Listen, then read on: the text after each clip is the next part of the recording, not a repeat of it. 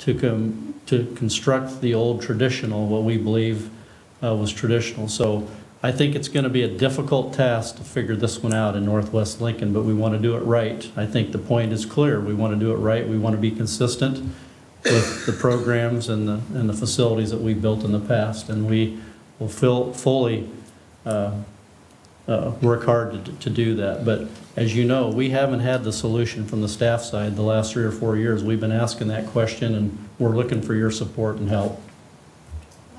Steve McKenna.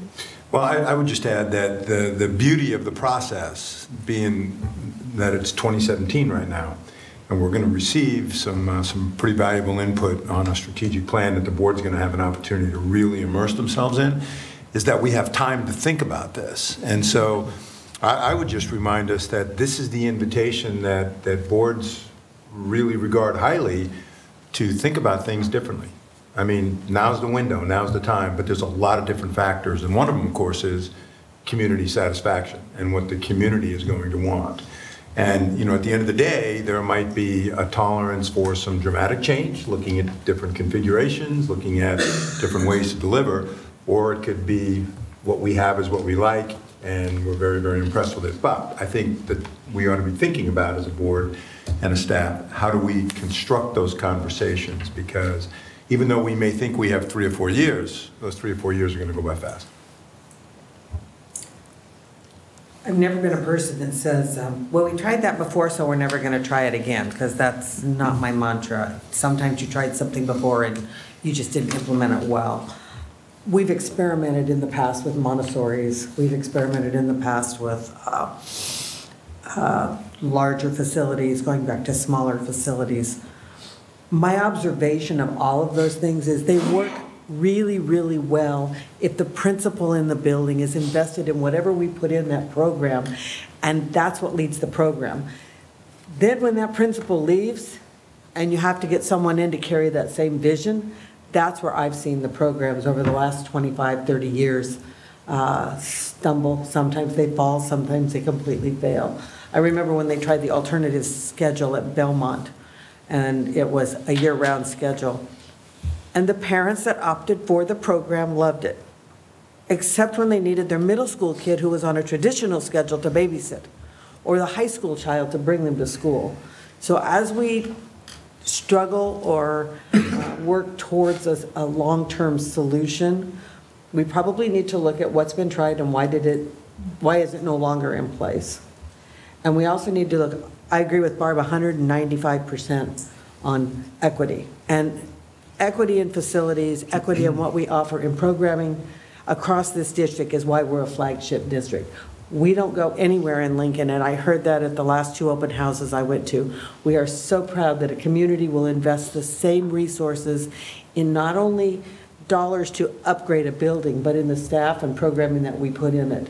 The staff and the neighborhood, 5 generations of families in the same neighborhoods all across this city. That's a huge, huge response to us. So equity is important when we do this. Don't just look and say, you know, we can try that over there, and if it doesn't work, oh well. We've never done that in the past. I don't expect we will do it again, but we have a lot of data and a lot of experience and probably a lot of people we could draw on. And I wish I weren't so old and had been around here so long. So. Any other comments? You know, the only comment I would like to make is that I think now is the time that all of us need to be listening to our constituents, hearing what everyone has to say, because you're right, we're one community and we're one district and we are the leaders. So we need to listen to what everyone has to say to us and make sure we're doing what our community wants. Because if we're going to do it, now's the time. Now's the time that we can be the leaders that add something that is innovative, that is out of the box, that our community wants, so that we remain the one district. So, thank you. I think I'd like to. Tom. So I've been pretty quiet tonight, taking all of this in, and I think that the conversation is very good. And I think that, you know, there are a lot of key points here that board members have been articulating and staff has been articulating for most of the last year or two.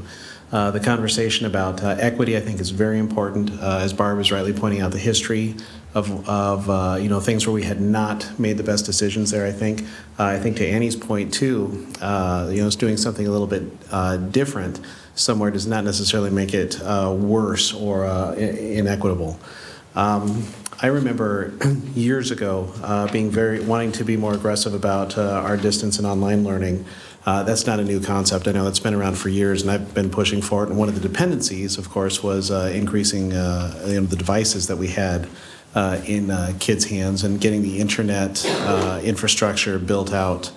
I think that having more technology like we do now is going to open up some options for us, but whether it ends up being something that's technology-based or scheduling or whatever else, I'm with Steve 100% that we are right on the cusp here of getting this information back from the strategic plan, and I think that the key word for us over the next several years is going to be innovation, and I think we're going to have to really seriously be looking at, I think all options need to be on the table.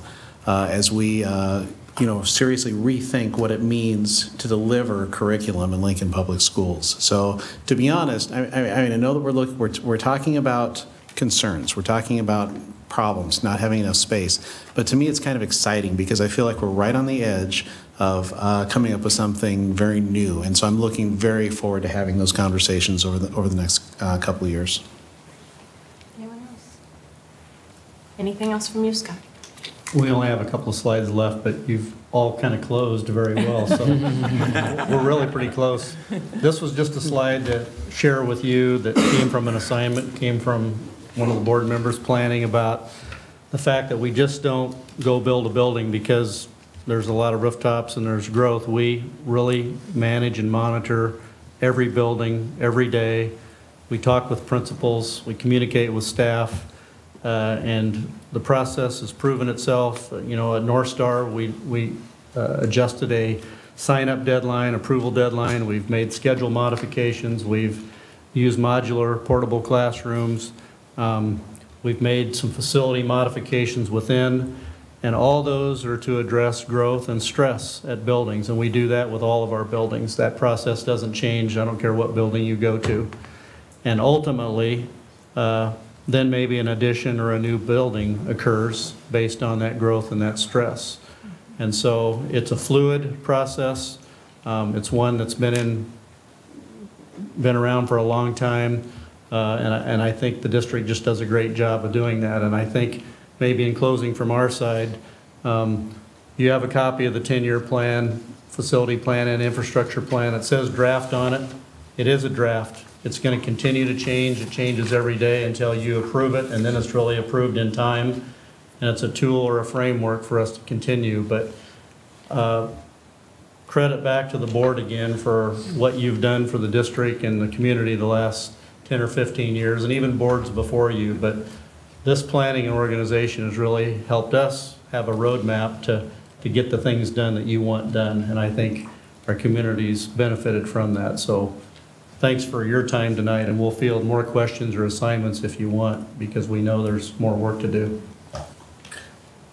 Do you want questions to come to you, or do you want us to get them to Lanny? Because I'm going to have a whole bunch of questions on the 10-year plan itself. It's just that I wanted to hear the presentation before I formulated those. One of our homework assignments from the last work session was to start a Q&A. So I've started that with some of the basic questions of what's the history of this, when was it started, what is the 10-year plan, but just keep the questions coming, and we'll keep working on a document that we'll share with you.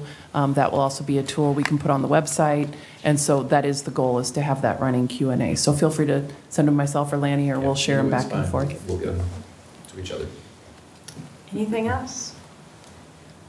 Okay, I do not have a request for closed session, and so we are adjourned. Thank you.